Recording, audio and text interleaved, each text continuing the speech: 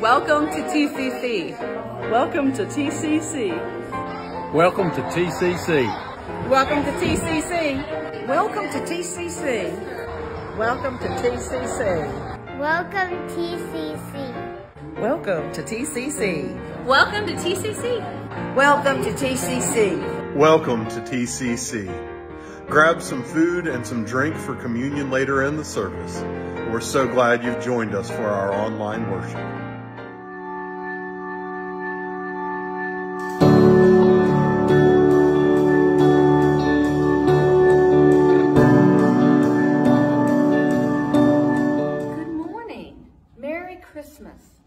Welcome to Timberlake Christian Church, Disciples of Christ.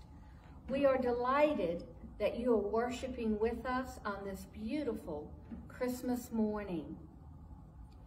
Joy to the world, the Lord has come. Let earth receive her King. Let every heart prepare him room, and heaven and nature sing. Hark the herald angels sing, glory to the newborn King. Peace on earth and mercy mild, God and sinners reconciled. Joyful, all ye nations rise, join the triumph of the skies. With angelic host proclaim, Christ is born in Bethlehem. Hark the herald angels sing, glory to the newborn King. Joy to the world, the Savior reigns. Let men their songs employ, while fields and floods, rocks, hills, and plains repeat the sounding joy. He rules the world with truth and grace, and makes the nations prove the glories of his righteousness and wonders of his love. We have a few announcements now. The church office will be closed this upcoming week. There will be no Zoom meetings. Next Sunday, there will be one worship service. It will be at 10:30, but there will be no youth activities that day. And check the volunteer sign-up in the January newsletter, and also in the weekly newsletter. Welcome to worship.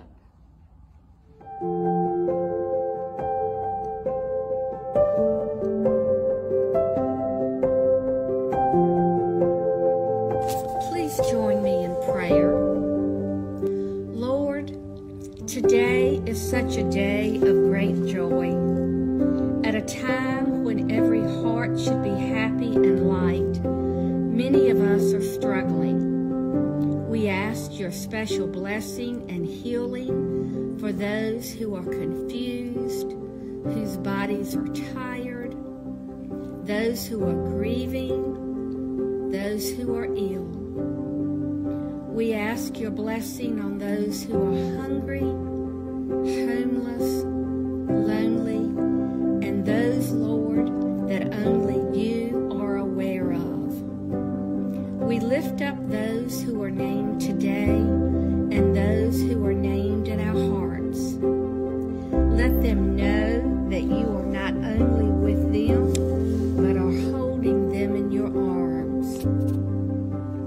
Show us again the beauty of that holy night so many centuries ago. Remind us that you are the wonderful Counselor, the mighty God, the everlasting Father, and the Prince of Peace. Help us make the good news of great joy a reality in our lives. Lord, you are our joy and our peace. No longer a baby in a manger,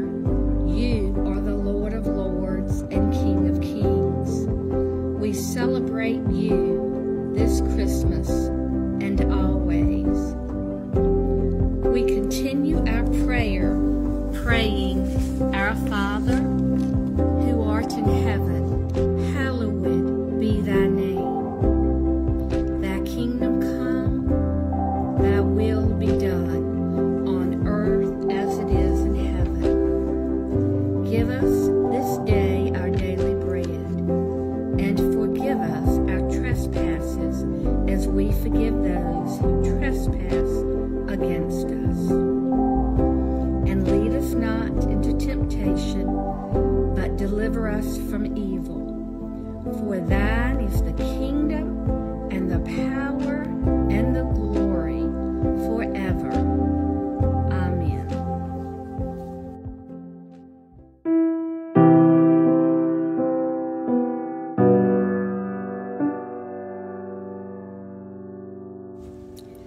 Our first reading this morning is from Luke 2, 1 through 20.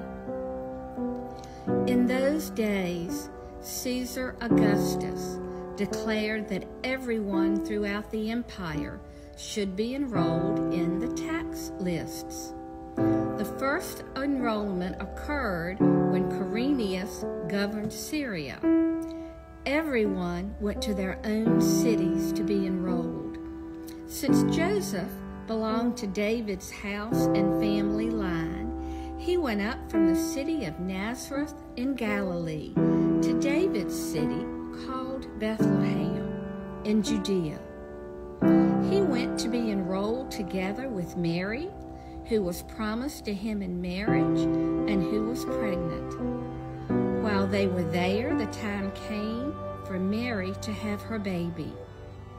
She gave birth to her firstborn child, a son, wrapped him snugly and laid him in a manger, because there was no place for them in the guest room. Nearby, shepherds were living in the fields, guarding their sheep at night. The Lord's angel stood before them. The Lord's glory shone around them, and they were terrified. The angel said, "Don't be afraid. Look, I bring good news to you, wonderful, joyous news for all people. Your Savior is born today in David's city. He is Christ the Lord. This is a sign for you. You will find a newborn baby wrapped snugly and lying in a manger." Suddenly, a great assembly of the heavenly forces was with the angel praising God. They said, "Glory to God in heaven, and on earth peace among those whom he favors." When the angels returned to heaven, the shepherds said to each other, "Let's go right now to Bethlehem and see what's happened. Let's confirm what the Lord has revealed to us." They went quickly and found Mary and Joseph and the baby lying in the manger.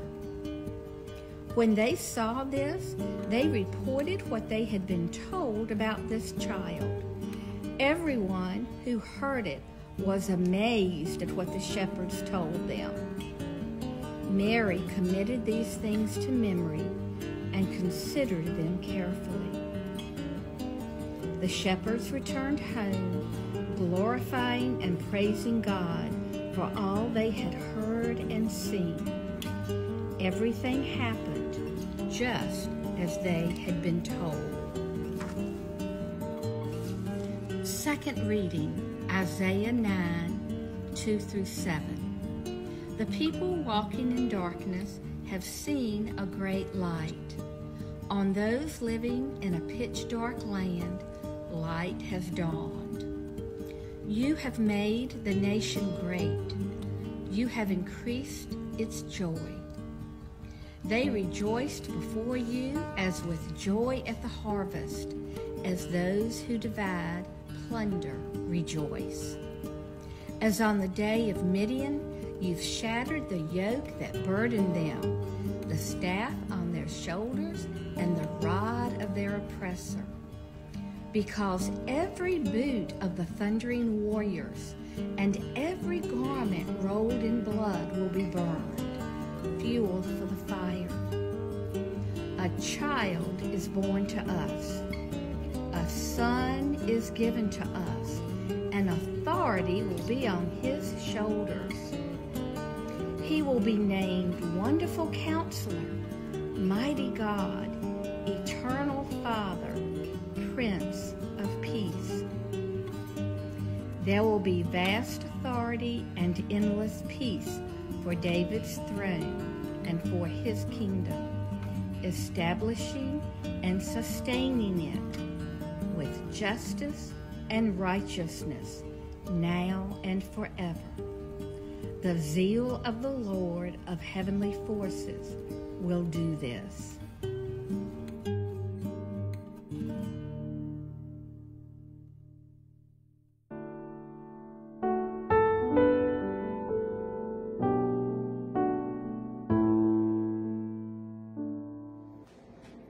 Well, that's not how it was supposed to go. I think we're all probably getting tired of saying those words, and yet here I am recording at home because this year for Christmas, I've gotten COVID. I'm feeling mostly okay, but all of the plans that I had been making for Christmas Eve and Christmas Day service are now called into question, at least my part in those plans, because we don't always know what's going to happen next. And so I'm at home recording and trying to make sure that Christmas Eve and Christmas Day in-person worship services will still be able to go ahead, because I might still be testing positive, I might not. I was not expecting this year to be trying to rewrite the lyrics to Christmas carols and throwing in whining about having COVID, like I'm getting COVID for Christmas. I wish I'd put on a mask or something like that. I wasn't planning on having to do all this. I was planning on finally having a Christmas season that was not interrupted by a pandemic. But here we are. This kind of thing seems to happen, and no matter how much we wish we had control over things, we don't. And maybe, just maybe, 2.5 years, almost 3 years, that's not right. Yes, it is. Almost 3 years. It's hard to believe. Almost 3 years into this whole thing. I'm still learning the lesson. I think we're probably all still trying to learn the lesson that things aren't going to go the way we plan. This is something we were all probably trying to learn in some ways even before the pandemic, but it was kind of on the back burner most of the time.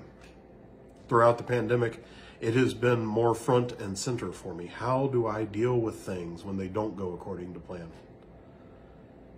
And during this Christmas season, when I think we were all excited that things were at least somewhat more normal. We knew COVID was still out there. We knew the flu was making a strong comeback as well as RSV, but we really felt like this was going to be the one.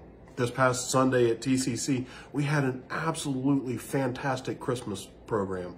We had a spectacular talent show and a magnificent choral cantata followed by a Christmas reception. And I remember thinking to myself, this is the way it's supposed to feel. I was looking forward to a Christmas Eve service, 2 Christmas Eve services that would feel like they were supposed to feel. And then Christmas morning, waking up, opening presents, and then heading over to church for a nice, casual worship service. It all seemed to be working together, and it still might. I'm doing better than I was this summer when I had COVID. But it's definitely not what I had planned. So what do we do now? We remember. We remember that not the way we had it planned is actually how the first Christmas went. I've seen some pretty good joke drawings out there, some cartoons about Joseph and Mary arriving in Bethlehem and finding no room in the inn, and Mary grumbling under her breath, "Why didn't you make a reservation?" And Joseph saying, "I am so sorry, Mary. I had no idea it was going to be this busy. Please, will you ever forgive me?" And thus began the first silent night, because Mary was no longer speaking to Joseph. It's a humorous look at what was certainly the kind of night that didn't go the way that it was planned. In the Christmas cantata, I actually laughed because I got to play the role of Joseph, or at least read the role of Joseph, a young man who was frustrated because travel plans were sprung upon him. He had to go to Bethlehem. And I've got to be honest, when travel plans are sprung on me, or when travel plans don't go the way I think they should, my anxiety shoots up. And that's exactly what the role called for. And I can only imagine Joseph, upon arriving in Bethlehem and seeing how full the streets were, was starting to feel that anxiety at a level that maybe I've never even experienced. The story from Luke chapter 2 probably does not do justice to the full range of human emotions that were felt that first Christmas night. And as we listen to the story, so many parts are familiar. But it is that familiarity that maybe holds us back from seeing not just what happened that night, but seeing the ways in which God moves in the world. That Christmas is not a story about the God who puts all of the chess pieces in the right place and makes sure things are just so. Instead, God is a God whose love moves in spite of. And when we open our hearts with wonder, we can start to see the ways in which God works in the world. So I want to read you a story that is the Christmas story, but also not. This is called The Birth. It's a poem by Wendell Berry that is set in Kentucky in modern times. I'll read you this poem because maybe it opens us to see things just a little differently. They were into the lambing up late, talking and smoking around their lantern. They squatted in the barn door, left open so the quiet of the winter night diminished what they said.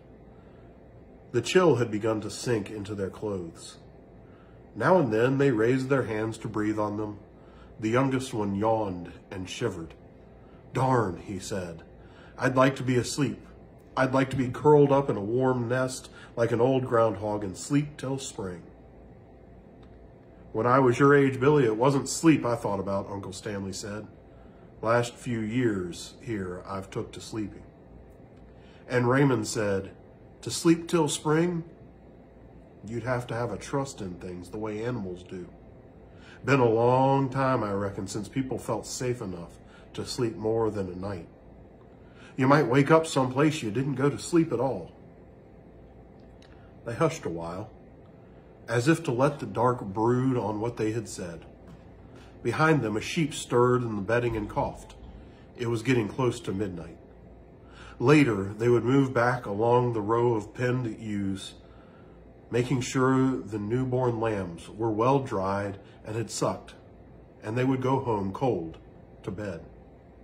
The barn stood between the ridge top and the woods along their bluff. Below was the valley floor and the river they could not see.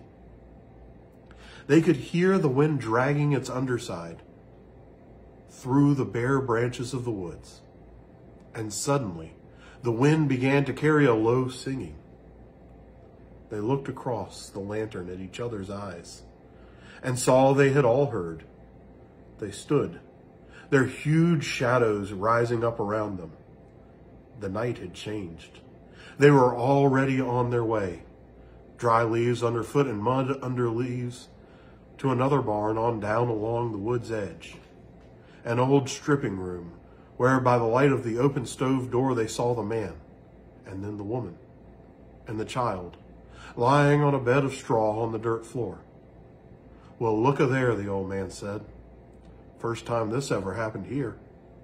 And Billy, looking away, said, "Howdy, howdy, bad night." And Raymond said, "There's a first time, they say, for everything." And that, he thought, was as reassuring as anything was likely to be, and as he needed it to be. They did what they could, not much. They brought a piece of rug and some sacks to ease the hard bed a little, and one wedged $3 bills into a crack in the wall and in noticeable places. And they stayed on, looking away, until finally the man said they were well enough off and should be left alone. They went back to their sheep. For a while long, they squatted in their lantern and talked, tired, wanting sleep yet stirred by wonder. Old Stanley, too, though he would not say so. Don't make no difference, he said. They'll have 'em anywhere. Looks like a man would have a right to be born in bed, if not die there, but he don't. But you heard that singing in the wind, Billy said. What about that? Ghosts, they do that way. Not that way. Scared him, it did, the old man laughed. We'll have to hold his hand for him and lead him home. It didn't bother you, Billy said. You go right on just the same. But you heard. Now that I'm old, I sleep in the dark. That ain't what I used to do in it. I heard something. You heard a good deal more than you'll understand, Raymond said. Or him, or me either. They looked at him. He had, they knew, a talent for unreasonable belief. He could believe in tomorrow before it became today, a human enough failing, and they were tolerant. He said, it's the old ground trying again. Solstice, seeding, and birth. It never gets enough. It wants the birth of a man to bring together sky and earth like a stalk of corn. It's not death that makes the dead rise out of the ground, but something alive, straining up, rooted in darkness like a vine. That's what you heard. If you're in your right mind when it happens, it can come on you strong, and you might hear music passing on the wind, or see a light where there wasn't one before. Well, how do you know it amounts to anything? You don't. It usually don't. It would take a long, long time to ever know.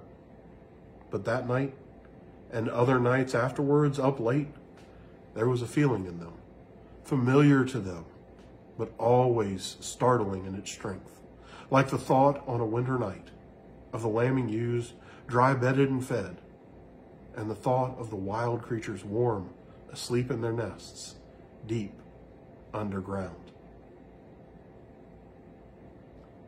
I hope that this poem opens for you that wonder, that sense of unreasonable belief that can make tomorrow become today, that can bring the promises of God that we hear in the prophet Isaiah to fulfillment.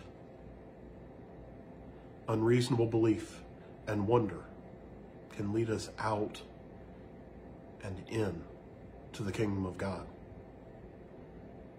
The night, whether it's described by Wendell Berry as happening in Kentucky or happening in Bethlehem 2,000 years ago, that night, it was a night of wonder. It was a night that did not make sense. It was a night that did not go the way it was supposed to go. But God still worked. The light still shone. The wind and the angels still sung their songs. And hope came down at Christmas. Peace settled upon the earth. Joy filled the hearts of those who witnessed it. And love became flesh and walked among us. Amen.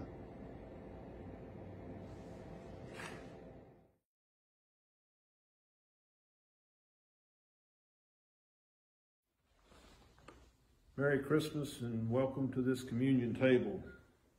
What a wonderful time to come to the table on a day when we celebrate the birth of our Savior who spent 33 years teaching the way of the Lord, who was sacrificed on the cross so that we may receive eternal life in heaven.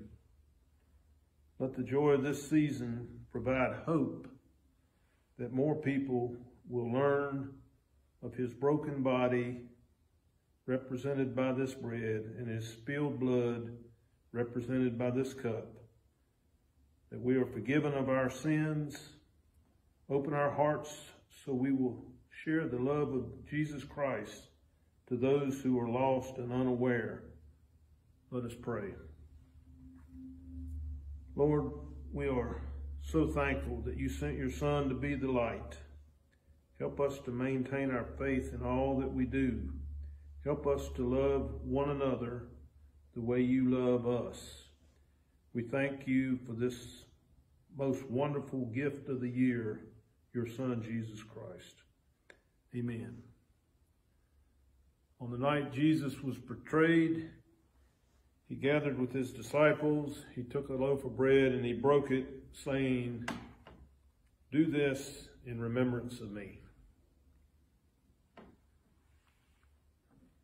Also, he took a cup representing his spilled blood and said, "Do this in remembrance of me."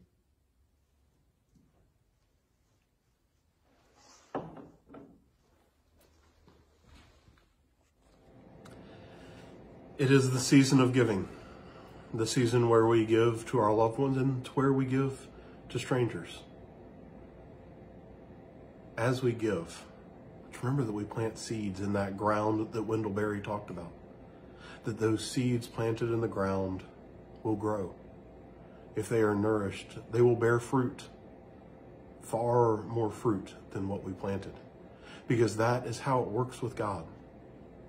When we take the seeds we have been given and we plant them by giving what we can, we will see the fruit of the kingdom of God multiply again and again, making this world the world of hope, peace, joy, and love.